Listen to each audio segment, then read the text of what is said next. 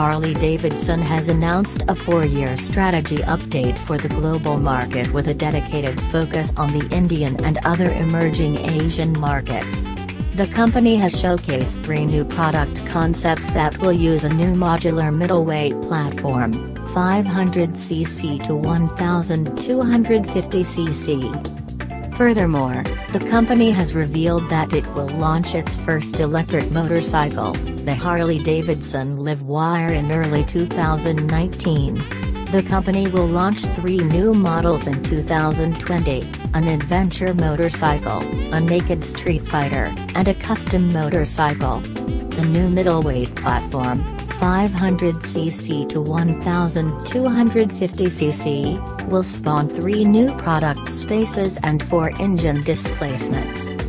It will include the company's first adventure touring motorcycle, the Harley Davidson Pan America 1250, a 975cc street fighter and a 1250cc custom motorcycle.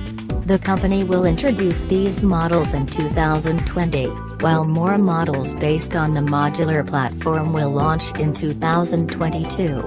Moreover, the company has revealed that it will launch a total of 16 middleweight motorcycles globally, which will include a scrambler, flat tracker, and a fared sports bike. In addition to the modular middleweight platform, the company will introduce a new small displacement motorcycle designed primarily to focus on the emerging Indian and Asian markets with engine capacity in the range of 250cc to 500cc.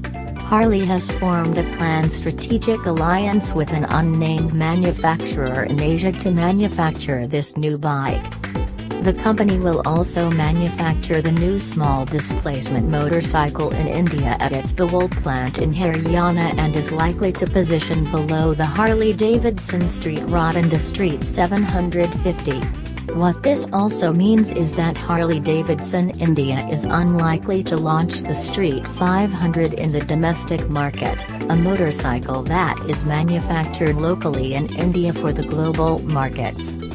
The company hasn't revealed the launch timeline for the small bike, and we can only expect it around 2021, considering this is a 4-year plan from Harley Davidson.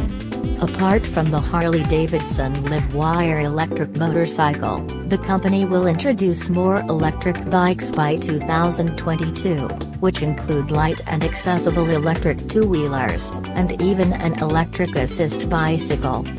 The company will expand its dealership network across the globe, while also forming strategic tie-ups with online global e-commerce firms.